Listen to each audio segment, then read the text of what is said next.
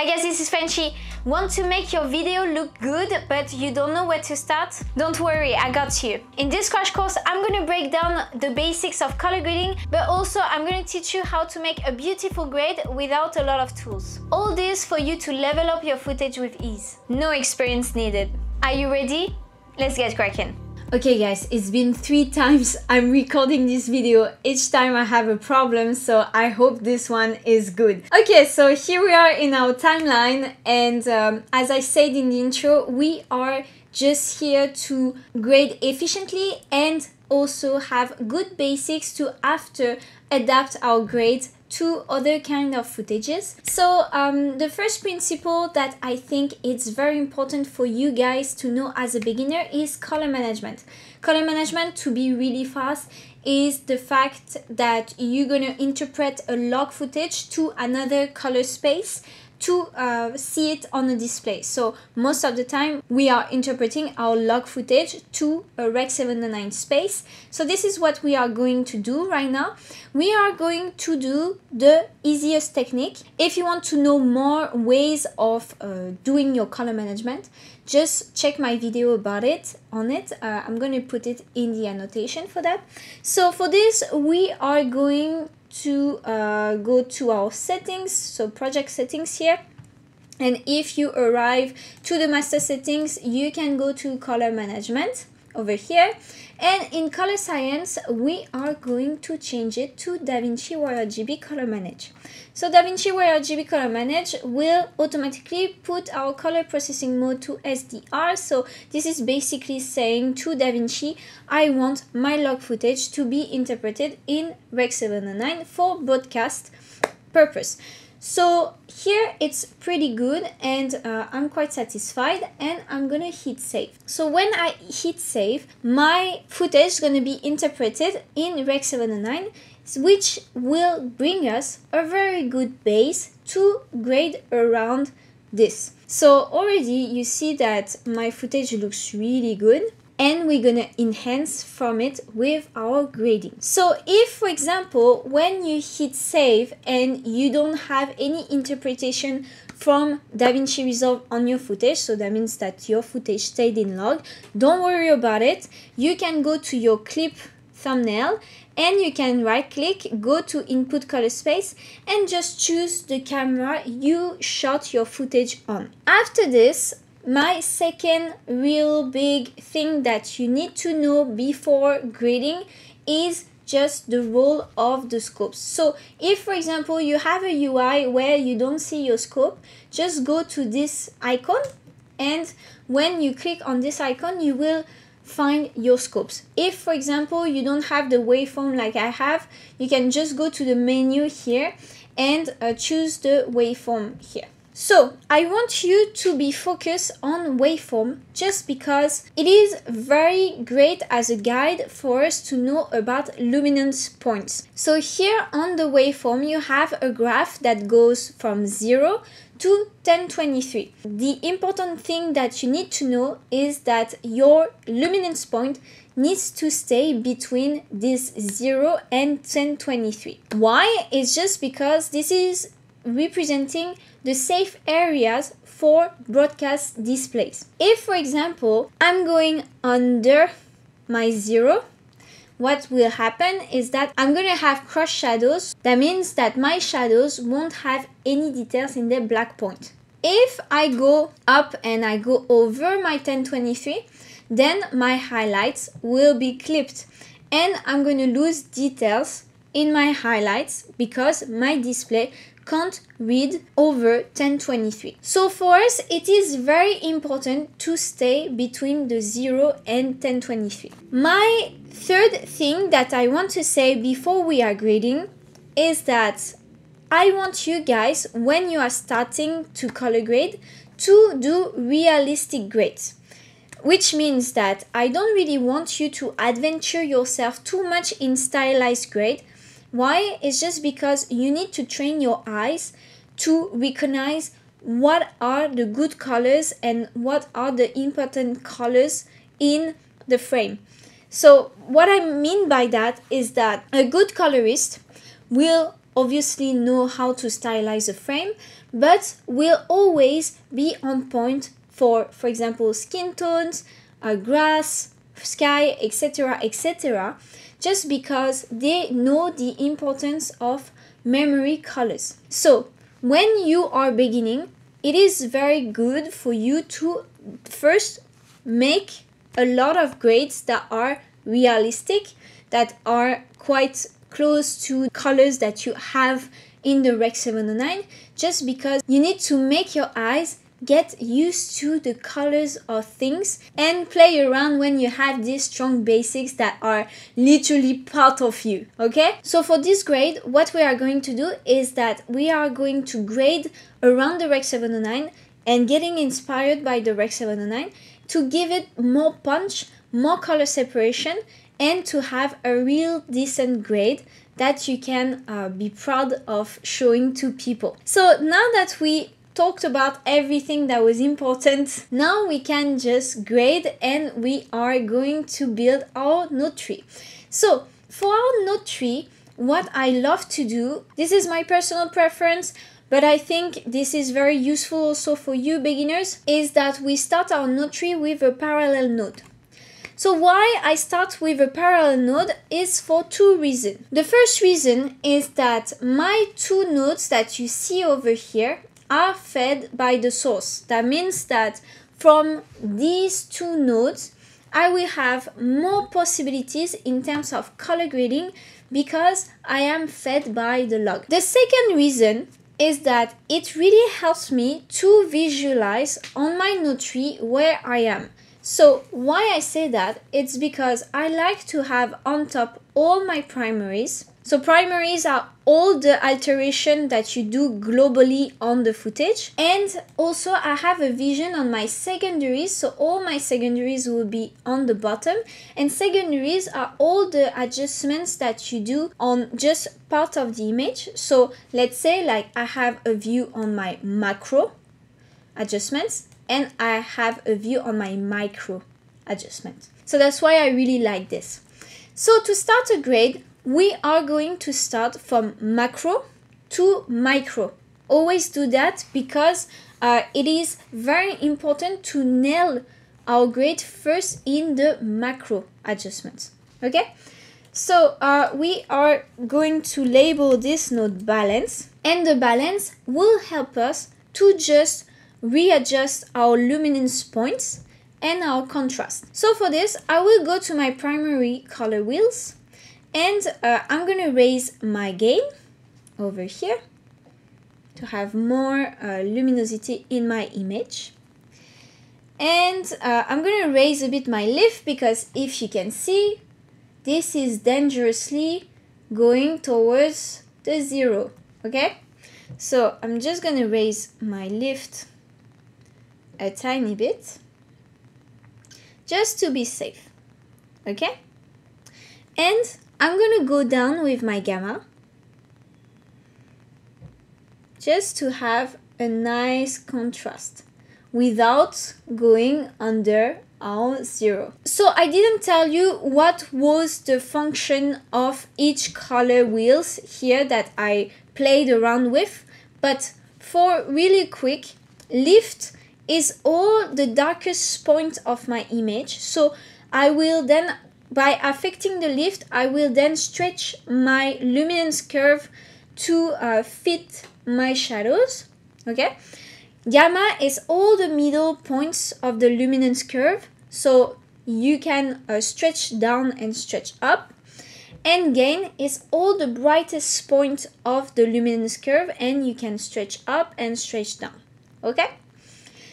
Inherently, when you are stretching lift, gamma, gain, it will create a sort of contrast because you are stretching your curves. Now that this is done, what I want to do is that I want to bring a bit more punch to my footage. I could actually use my contrast, which then like would give more punch, but I don't really like to use contrast, and I find that you can really go overboard when you are a beginner with contrast. So what I like to do is creating my contrast with the HDR wheels. So for this, I want to create a node before my balance. So I will hit Shift S. And when I create a node before, I'm going to just label that HDR. We are going to go to the HDR Wheels, and we are going to just select our shadows, light and highlights. Okay? What I want to do here is that I want to have a bit more punch to the image and more separation. So for this, I'm just going to take my light and go up with my light, not too much, just to have a nice punchy roll off. So if you see, this is without light and this is with light. Okay? And I'm going to go down with shadows just to have more separation, and something like this. So if you see, it really helps our roll off. So now it's way punchier in terms of image. Okay, so I will stay like this. Why I like the HDR wheels when you are a beginner is just like because as everything is separated in terms of tonal range, then you have more control over your contrast, and this is pretty difficult to go overboard with it. So that's why I recommend you as beginners to use the HDR wheels. After this, we are going to create more separation in this scene. Already with the art department and the wardrobe, there's a lot of separation here, but we want to create more separation out of the grid so everything pops out in the frame. So for this, I'm just gonna go to my secondaries and call this node hues. And for hues, we are going to use the color wrapper. Why I like to use the color wrapper? It's because you can affect the hues and the saturation at the same time.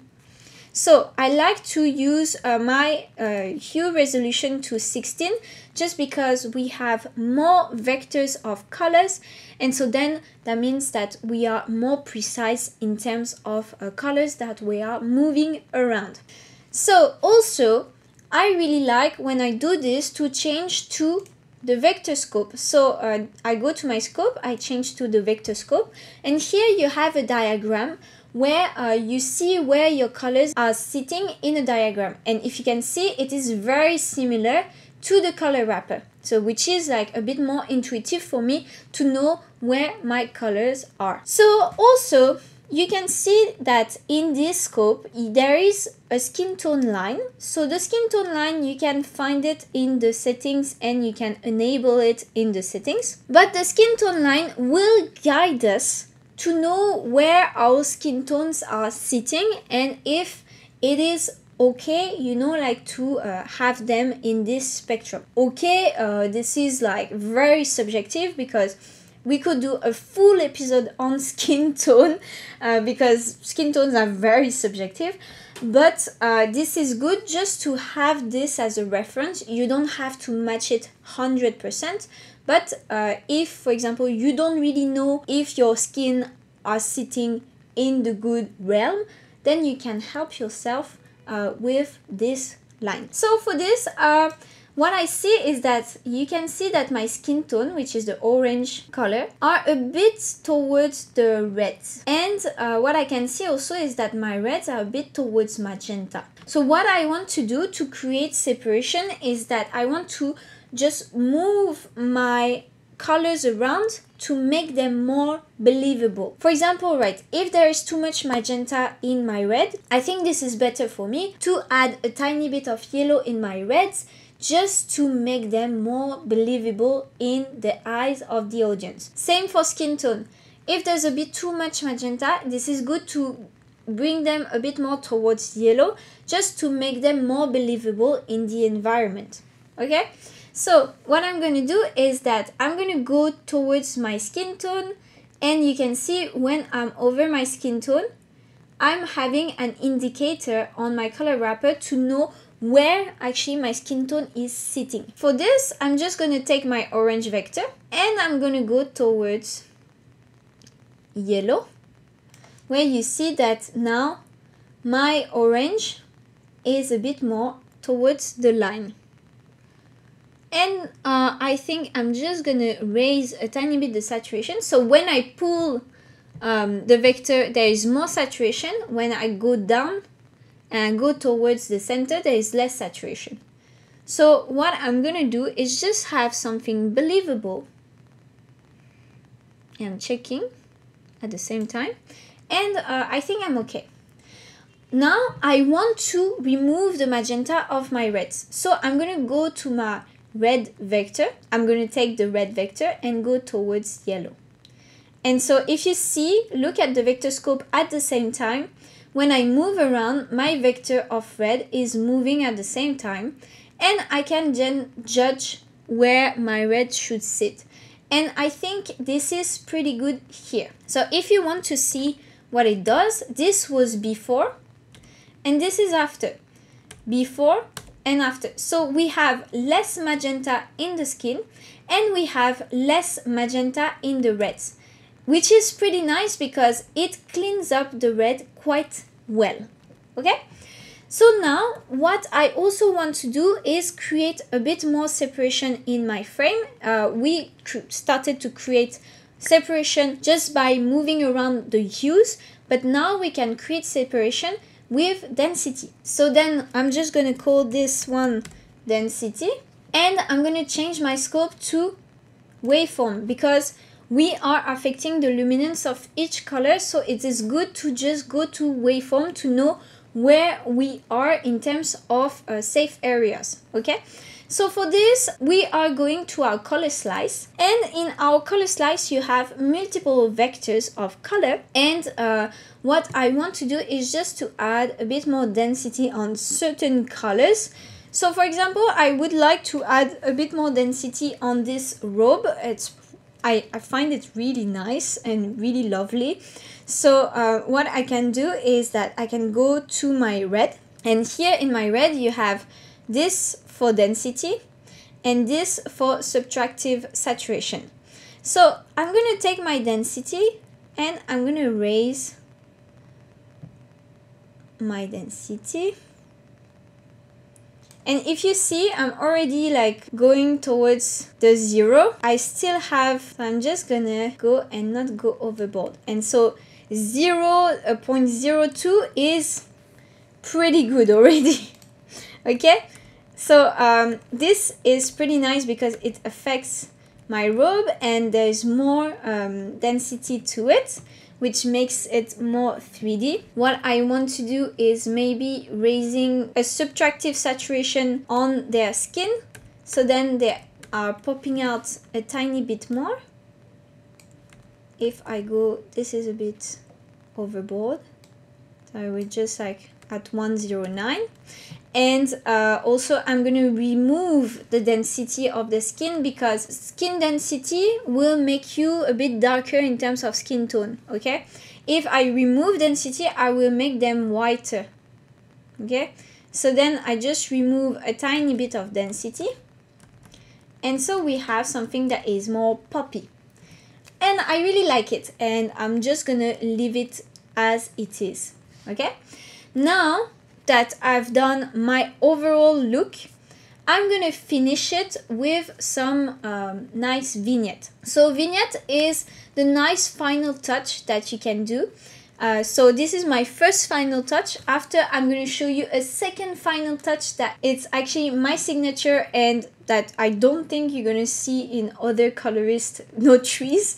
So first we are going to do the vignette, and so for the vignette I will go to my window menu, and I'm going to take the power window here, and I'm going to shape my power window to have a nice shape, and I'm going to soften a lot. Now that I have this, I come back to my curves, and you can see everything is selected within my window, and I'm just going to create a point in my curve, and I'm going to go up with my curve. So then like that will make my characters a tiny bit more vibrant in terms of luminosity.